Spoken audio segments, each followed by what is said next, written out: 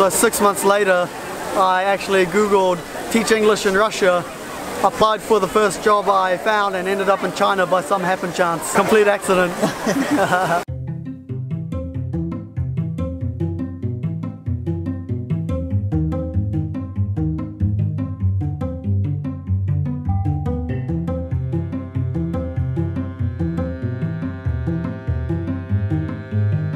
Hi, my name is Simon. I live in Shanghai and I'm a filmmaker. I actually started in photography as a bit of a hobby, but a much more experienced and better photographer friend of mine noticed that my videos were probably, that I had a better eye for videos, and so he kept encouraging me to put more videos out. And so because he did, I did. And I figured YouTube was an easy way to share it with the people I wanted to share it with.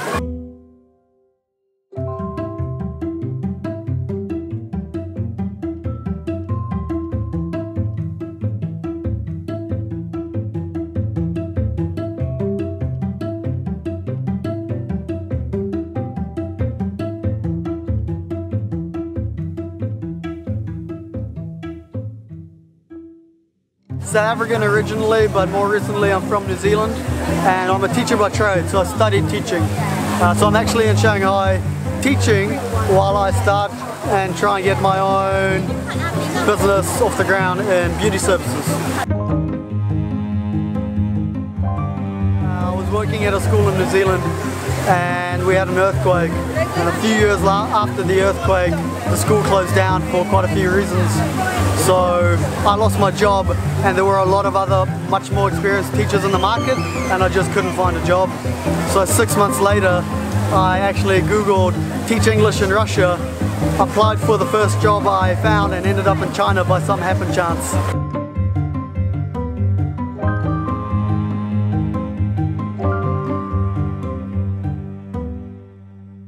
The hardest part about YouTube in China is that YouTube's actually blocked in China.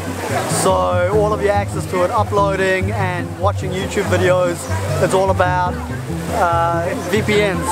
And then also, because it's blocked here, there's not actually much of a market for YouTube in China, because the 1.3 billion locals don't use VPNs and don't use YouTube. They have local equivalents like Youku or Meipai. And actually, a lot of the time, if you become successful on YouTube here, a lot of your stuff will be stolen from YouTube and uploaded to the local Chinese social media sites by other people, and that's quite a difficult process to fight. So that's probably the hardest part about YouTube in China.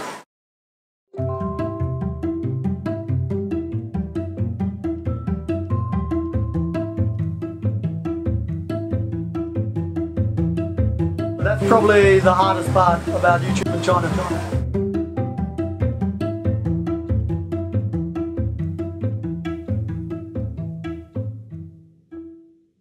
What's the best thing about being a YouTuber in China? Oh man, look around me. There's nowhere you can go that isn't super interesting to film, especially in Shanghai. It's like a massive, famous tourist destination from all around the world. You can walk down any street and have something cool to put on camera. There's literally no lack of motivation or inspiration or ideas living in China. It's such a unique thing to so many people, and we get to live it every day. Oh man, look around me. There's nowhere you can go that isn't super interesting to film, especially in Shanghai.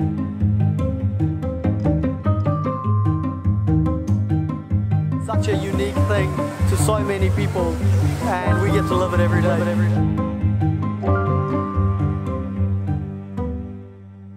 Just pick up your camera and go. You don't need to have 12,000 RMB worth of equipment. You can just use your phone. You can see I've got a reflective case on mine so that I can frame my selfies. And I mean, the phones have amazing cameras. You literally have no reason not to. Don't give yourself the excuse, oh, I need a microphone, or I need to buy this camera, or I need this stabilizer or whatever. Just pick up your phone or pick a camera and you have, and start filming.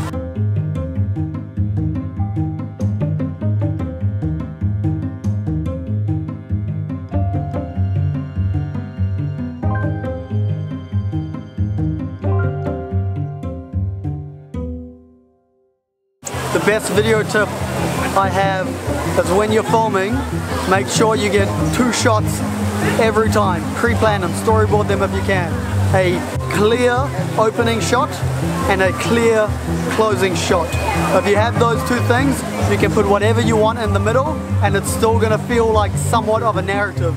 They're still going to seem like a bit of a story because you opened and closed it well, and that makes a massive difference to the viewer's experience of your video. If you have those 2 things, you can put whatever you want in the middle and it's still going to feel like somewhat of a narrative.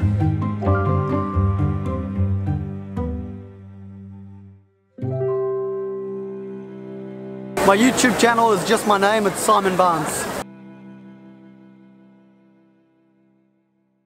Okay guys, that was the absolute first interview I've ever made on this YouTube channel about YouTubers here in China. Simon is an awesome guy. We had a lot of fun during the day in Yuyang Garden. He is a very talented videographer. He creates really cool cinematic scenes when he do those smooth cinematic shots. I totally recommend to check his channel out. I'll link it below. Since this was my first interview, I just tested out how I can build these interviews, but I want to create more of these interviews about YouTubers here in China. So if you are a YouTuber or you know anyone that is a YouTuber, please comment below or contact me in any way, and I'll do more of these interviews so we can really show how much work we YouTubers do here in China. Once again, thank you for watching. Please hit that subscribe button, give me some love, and as Winston always says, stay awesome.